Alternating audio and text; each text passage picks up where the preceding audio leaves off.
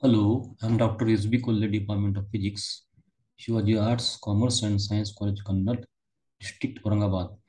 Today we will discuss the topic optical fiber.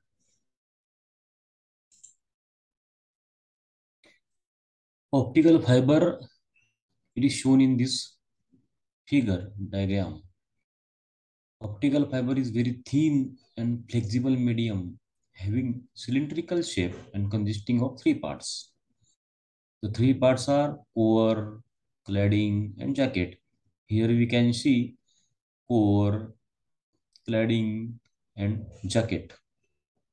The core, it is innermost part, it conducts optical beam and confines this electromagnetic energy in the form of light.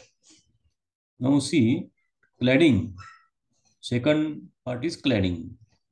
This cladding means core is surrounded by cladding of glass or plastic having refractive index more than that of core. What it does, it reduces scattering loss and gives mechanical strength to fiber. Now next part is jacket.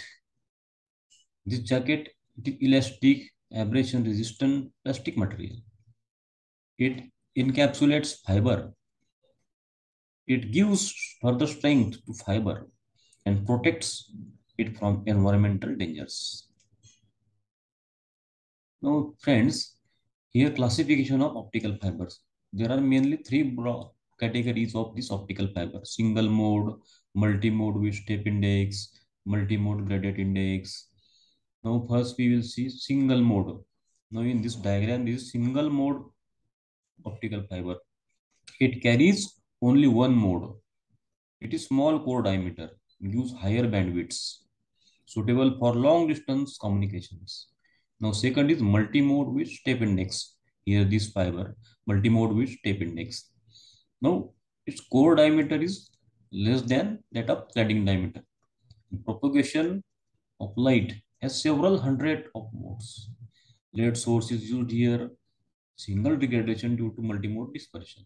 Now, third is multimode graded index. Here in this diagram, multimode graded index.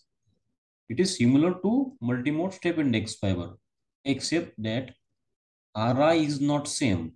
Means its Ri is not same throughout as that of multimode step index. It varies as fraction of radial distance from center of the core. These are the references I have used for preparation of this PowerPoint presentation. Thank you.